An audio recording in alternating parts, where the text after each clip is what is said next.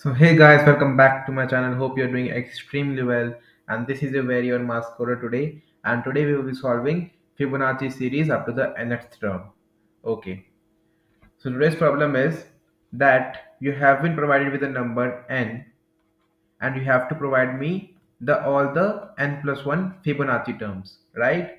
So suppose for those of you who are not aware of what is Fibonacci, so Fibonacci is a sequence in which the first term is 0, second term is 1, and all the other terms, that is this term, this term, this term, this term, is the sum of the previous two terms. So for this term it will be 0 plus 1, which is equals to 1.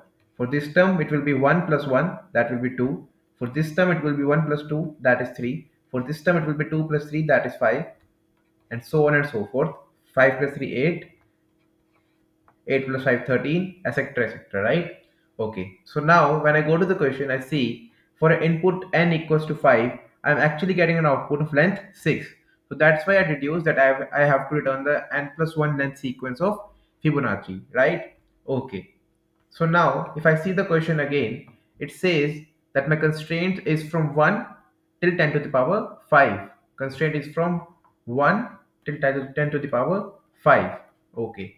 So if my n lowest n is 1, what is my lowest length of the output array? So it is n plus 1, so it will be 2 up till 10 to the power 5 plus 1, right? 2 up till 10 to the power 5 plus 1. So in case of 2, what is my answer? It is 0, 1. That is the first two terms that are fixed. In case of 3, it is 0, 1, 1. That is the sum of 1 plus 0 added. In case of 4, this is for 2, this is for 3, this is for 4. 4, it is 0, 1, 1, and 1 plus 1 is 2, right? So on and so forth. So what we will do, this problem is very easy, so I don't want to waste your time explaining it breathlessly. So I will create a vector of type int, name it as answer, and declare its size as n plus 1 beforehand, right? Now I will make answer 0 as 0, answer 1 as 1, right? And now since I have an n plus 1, for suppose 4, it will be of size 5. 0, 1, 2, 3, 4. Maximum index will be 4 in this case, right? So it is 0, it is 1. Now for I equals to 2 up till n, what will I do? I will say that answer of I is equals to answer of I minus 1 plus answer of I minus 2 whole with modulo mode. Now what is this mode? It has been mentioned here in the question that I have to return the terms modulo 10 to the power 9 plus 7. So here I will declare an int mode equals to 1e9 plus 7. That is a short form for 10 to the power 9 plus 7. You can add in the elaborated form as well, right? And after this for loop, I will return my answer. So for the given input, let's suppose we have the input as 10. So what is happening for n equals to 10, right? So for n equals to 10,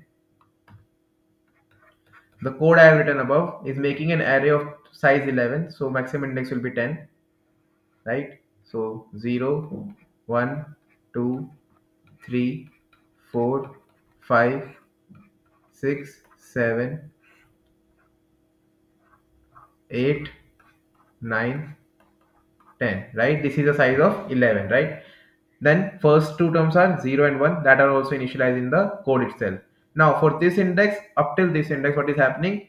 0 plus 1, 1, 1 plus 1, 2, 1 plus 2, 3, 2 plus 3, 5, 5 plus 3, 8, 8 plus 5, 13, 13 plus 8, 21, 21 plus 3, 34, 34 plus 21, it will be 5 and 55, I guess. Let's see what is the answer. Yes, it is the same, and I will return that answer.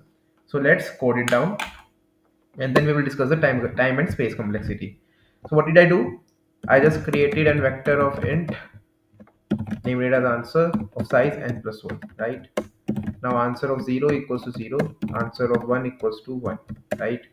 And then I just took a mod for the better calculation, so 1e9 plus 7. Now for int I going from 2 up till equals to n, I plus plus,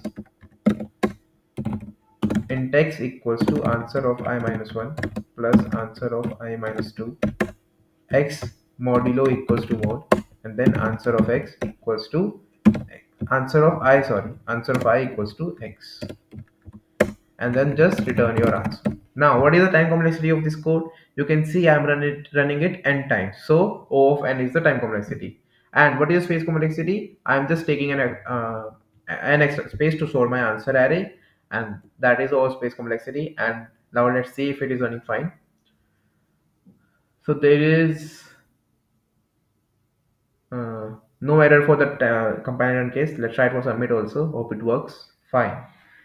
In the meantime, if you are new here, do not forget to subscribe to my channel and like the video. And thank you for watching. You can see we have completed 99-day streak, and tomorrow we will be completing our 100-day streak. So thank you all for supporting me in this journey. Thank you and have a nice day.